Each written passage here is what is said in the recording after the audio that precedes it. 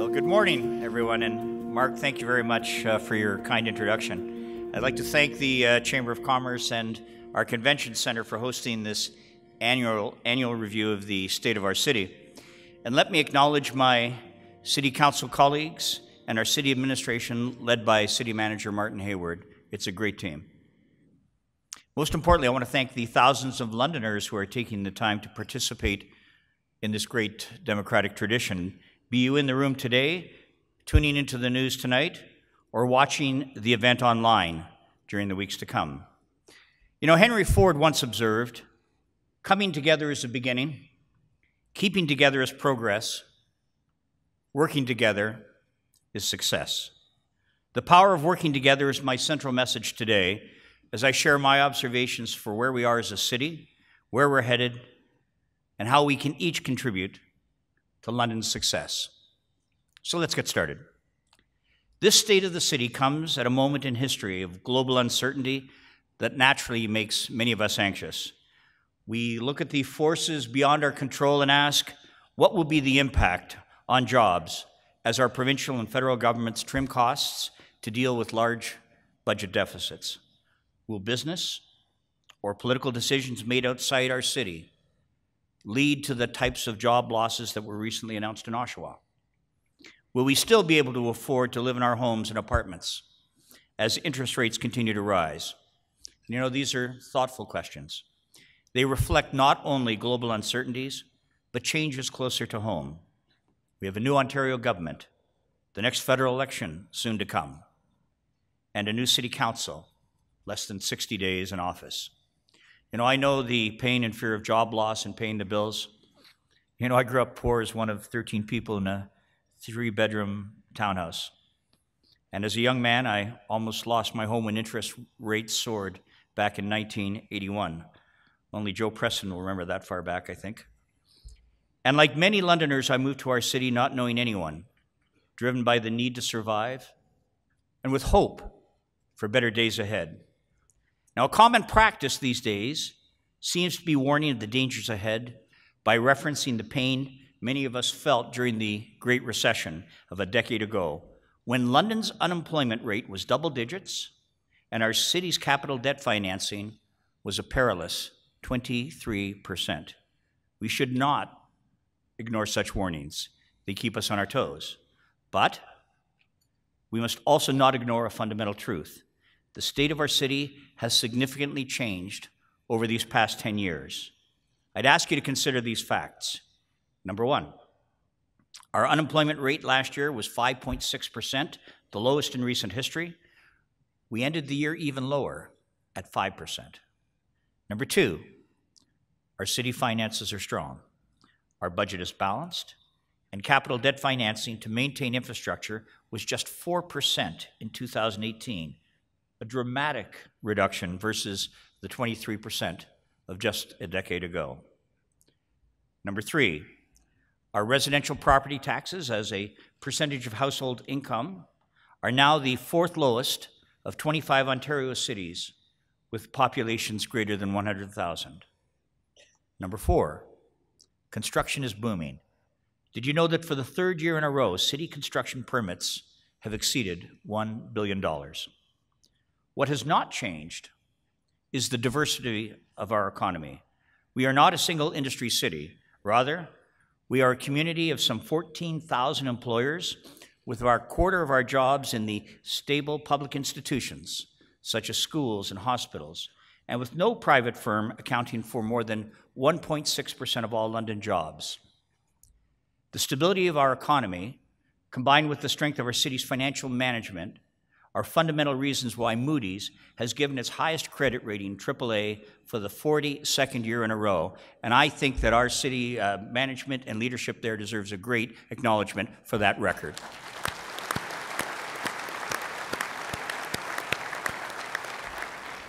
And it is why our economy has recovered so well across the past 10 years. And it is an important draw for new business. Case in point, Maple Leaf Foods, which in 2 years will, in London, open the largest and most technically sophisticated processing plant in their history, and will employ more than 1,400 London area citizens. We are joined today by Maple Leaf Senior Vice President of Government and Industry Relations, Rory McAlpine, and Vice President, Poultry Strategy, Lou Kappa. I would ask these gentlemen to please stand as we give you a warm London welcome.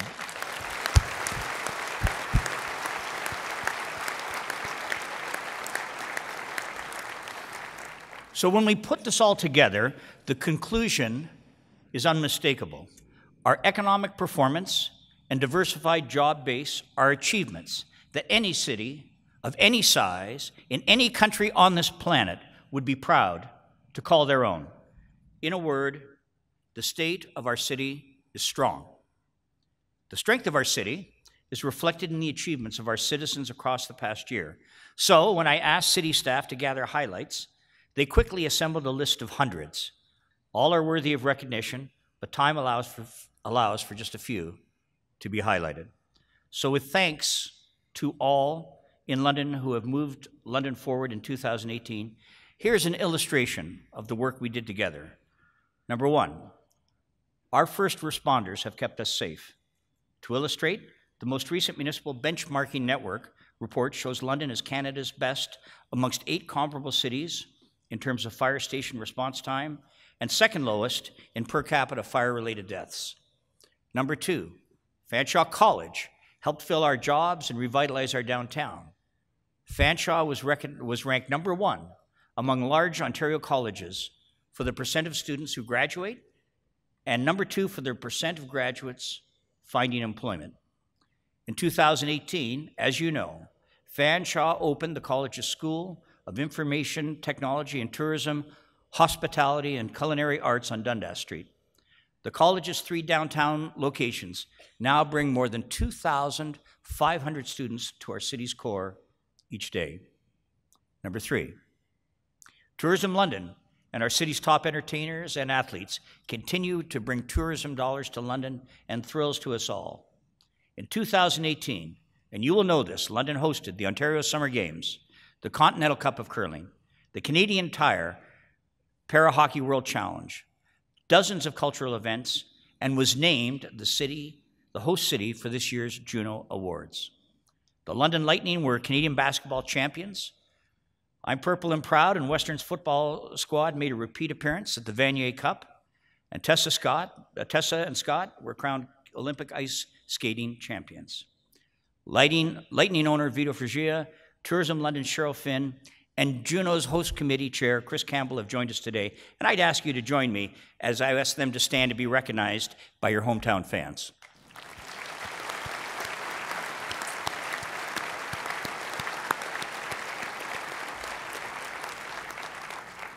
Number 4, London's planning, engineering, and construction talents came together to show us how we can create our future while respecting our past. I was with Councillor Kayabag on our very first day of office when London's historic Blackfriars Bridge reopened last month, providing easier access to our downtown for cars, cyclists, and pedestrians. And our city joined forces with the London Library and the YMCA to open the Bostwick Community Centre. Bostwick has become a spectacular success and a gathering spot for residents in Southwest London. Even more important, it is the anchor for a new $500 million residential and office complex that our previous City Council approved just 2 months ago. Number 5, London's medical community helped keep us and the world healthier. The Middlesex London Health Unit, recognizing that our city has one of Canada's largest populations of people who inject drugs, opened a temporary consumption and treatment service last February. In its first 10 months of operation, did you know the center handled 11,000 visits? It saved 65 lives and connected more than 200 drug users to addictions treatment. Also in the area of opioid addiction, a team of researchers at the Loss and Health Research Institute and Western University developed a new clinical protocol called Stop Narcotics, which reduces the amount of pain medication prescribed after surgery by 50%. Through these efforts and many more, Lawson was ranked among Canada's best hospital research institutes in 2018. Now, there'll be many of you who are itching to shout out, how about the stuff that isn't working? Well, you're absolutely right. While the state of our city is strong, and the accomplishments of our citizens remarkable, our work together is far from done. Over the next 3 months, City Council will complete a strategic plan which will define the priorities of city government over the next 4 years. Shortly after that, we will develop and approve a matching 4-year budget. Our strongest plan and our most successful implementations will come by bringing the best of our collective experiences together. Not just those on council, but all Londoners. You might say, well, no one asks me for my opinion. Okay, so here's my personal invitation to you. Get involved. Bring your input to the strategic plan through your surveys, open houses, public participation meetings that will take place over this next month. And continue to let your voice be heard by meeting with your ward councillor, they're all here today, and attending city council meetings. And you want to have an even bigger impact? Do this as a group. The bigger and more diverse, the better. The views of multiple stakeholders, thoughtfully coming together behind a worthy cause, almost always grabs the attention of City Council and the media. So since we have all the voices, let me kick off this process by sharing my priorities for the 4-year plan. Number 1, refocusing our primary job efforts from more employers to more employed. I remain strongly supportive of new investments in London, be they from the new businesses or from local firms such as Gateway Casinos, whose expansion plans are now crystallizing. These new projects are exciting. We must not, however, lose sight of the important truth. And you know this well, the primary restriction to growth for London, as it is for most cities, is the ability for our businesses to hire enough qualified workers. Some of the skills required are quite advanced, but most unfilled jobs simply require a good work ethic and a willingness to learn. Therefore, my top priority is to refocus our primary job efforts on filling the openings that are available today. So how do we fill those jobs in the face of record low unemployment rate? One answer lies in the large number of London unemployed who do not appear to be looking for a job and are therefore not included in the unemployment rate. We call the total of people without jobs, those actively seeking work and those not, are not employed rate. When we include all Londoners ages 25 to 64 who are not working, London's not employed rate is a staggering 28%. That rate is the highest of 10 similarly sized cities in Ontario. More meaningfully, that translates roughly to 77,000 Londoners in their prime working years who don't have a job. Now, you might be thinking there are a lot of reasons why those 77,000 Londoners aren't working, and I would agree. Many Londoners are going to school or retired. It is why I restricted my number to those within their prime working years of ages 25 to 64. Some Londoners are not able to work due to health or other personal reasons, while others have chosen, for various reasons, not to work. That is why I have compared our not employed rate to that of 10 similarly sized cities in Ontario, tracked by Statistics Canada. They all face similar employment challenges, and London's job performance should at least match theirs. Today it does not, but we can, and we will change that. If we were to lower our not employed rate to the average of those 10 cities, we would put 13,000 more Londoners to work. We'd almost double that if we matched the best cities. But imagine 13,000 more employed is a massive number. It is the job equivalent of bringing 13 big businesses to London. And we have the jobs. Stats Canada reports that there are almost 9,000 openings in the London economic region today. And we anticipate thousands of new jobs to open within the next 2 years. Imagine the positive impacts on London's families and businesses on filling those jobs. We'd give our city wings to fly. And we'd be the role model for cities across Canada and beyond. Better tapping into our talent base is critically important.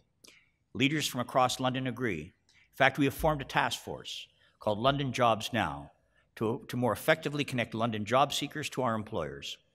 My office has, with enthusiasm, made the commitment to lead the group. We are joined by the London Economic Development Corporation, London's Chamber of Commerce, the London Region Manufacturing Council, London Social Services, Fanshawe College, Western University, and our first private sector firm, Nestle Canada, who's today looking for 300 employees today. Today we're asking you, though, to join us. Send us an email to jobs@london.ca. Be part of the solution. The second thing, we must better address the needs of our most vulnerable. We are seeing these strains of London's not employed on our social system. First, we have too many people living in poverty. The 2018 Vital Signs report commissioned by the London Community Foundation shows that 70,000 Londoners live in poverty, including 1 in 4 children. We have the 3rd highest child poverty rate in Canada. Second, we have too many without affordable housing. Our wait list for social housing continues to grow. It now stands at 4,770 Londoners, up 34% versus last year. Third, we have too many being harmed by drug addiction. London has the 6th highest rate of opioid-related hospitalizations in our country. These problems are found across our city, but perhaps the greatest concern from those Londoners who spend time in our downtown core. Some say, get those people off the street, but fail to suggest where. We cannot and will not simply move our most vulnerable out of sight. But this is a complex problem. In the long run, we must address difficult issues, more jobs for those able to work, more social housing and related support services, and more addiction treatment services. The solutions are large enough that we'll need and we'll seek funding support from the provincial and federal governments. But there's work we can do locally. The London Jobs Now program is one step, and I'm pleased to report that work has been started by city staff and community partners through the recent launch of a collaborative downtown pilot called Informed Response.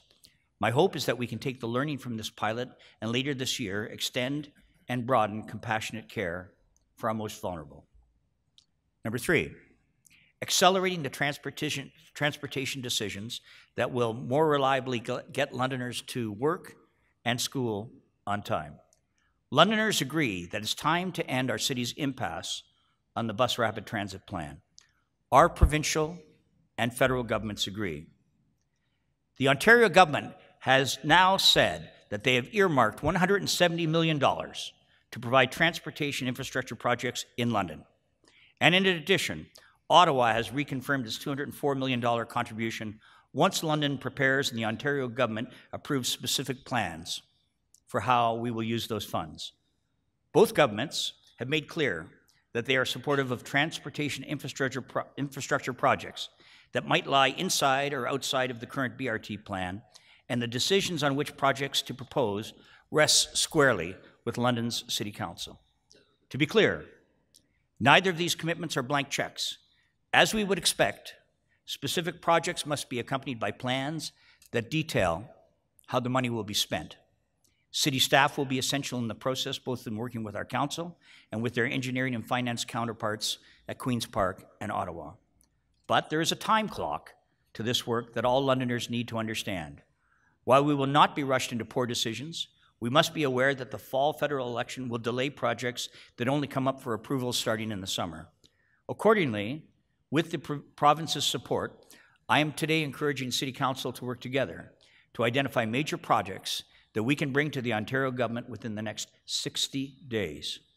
We may not have consensus on all the projects within that period, but can and should kickstart a number that can significantly help all Londoners. While this infrastructure work is progressing, we must move to improve the reliability of bus service to get Londoners to work and school on time. We'll start with the industrial areas and add as needed services to the new Maple Leaf plant and rapidly growing residential areas within our city. We must, as a city, encourage and support London Transit as they work to get this done on our behalf. Number 4, working to keep our city safe. Although London remains a safe city, the number of crimes and the associated police response times are increasing significantly as a result. Our spending with the police is the largest component of our London's budget, and we cannot afford to spend our way to a solution, but we can work together to find smarter ways to increase public safety. 2 examples come to mind. First, a significant drain on police resources relates to drug and mental health issues, particularly the significant time spent by officers in hospitals as they wait for patients to be admitted. The police chiefs of Ontario are working with the province on a proposal to dramatically cut police officer waiting times in hospitals so that we can keep more feet on the street. I strongly support them in that effort. Second, working together is also the only way we will address and solve the challenge of what has become an increasingly dangerous and disruptive weekend, the Broughdale Street Party near Western University. Last year, dozens of students were taken to hospital, and dozens of police officers were called upon to control the crowd.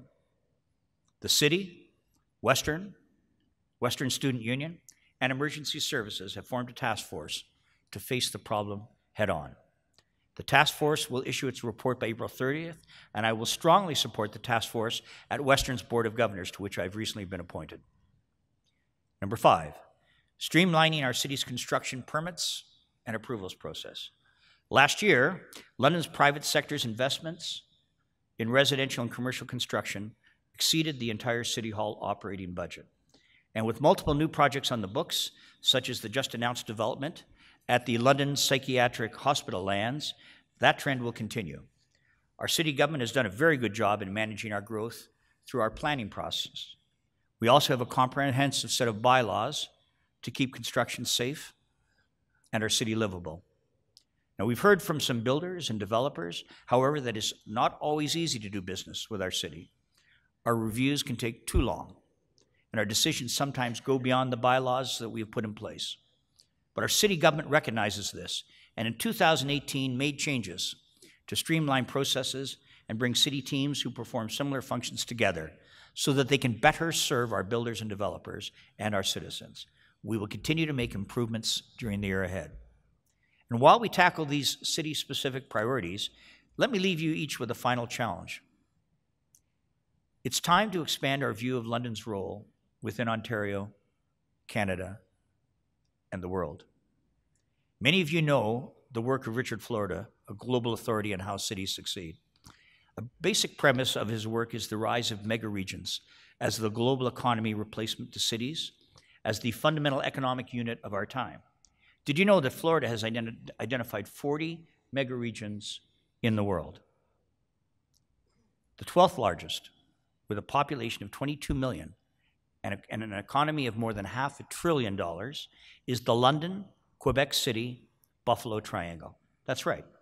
Florida has identified specifically London, Ontario, as the western terminus to the world's 12th largest economy, and we'll throw in St. Thomas just for fun, Joe. I believe that many Londoners see it that way. We tend to think of ourselves sometimes as the London region or the Southwest Ontario region. A broader view won't change the day-to-day work that keeps our city humming, but it will allow us to think more powerfully in terms of what industries we target, how to better connect to the rest of our mega region, and the value that London, Ontario can bring to our province and our country. A clear starting point is higher speed train service between London and Toronto. Getting this done will allow London and Ontario to reap the benefits of a more closely integrated mega region. We've covered a lot of ground, so let me recap. The state of our city is strong. The hard work and achievements of Londoners are exceptional. We, like all cities, have problems we must address in order to improve the quality of life for all. Your city council will, across the next few months, complete a 4-year plan and associated budget that will prioritize which tasks we address. And I'm inviting you and all London citizens to actively engage in this process. My top priority, which impacts all the others, is to focus our efforts on filling current job openings and, in so doing, putting 13,000 more Londoners to work. My central message, though, is less about what we do and about how we do it. I began with a quote from Henry Ford on the importance of working together. Let me end with a quote from the late Prime Minister Lester Pearson on the same theme, where he said, "Live together in confidence and cohesion, with more faith and pride in ourselves and less self-doubt and hesitation. Strong in the conviction that the destiny of Canada is to unite, not divide, sharing in cooperation, not in separation or in conflict, respecting our past and welcoming our future." That is our opportunity, that is our challenge that we can do. So I thank you all for being here today. I thank you all for what you do for London. Let's embrace the years ahead as we move London forward. Thank you very much.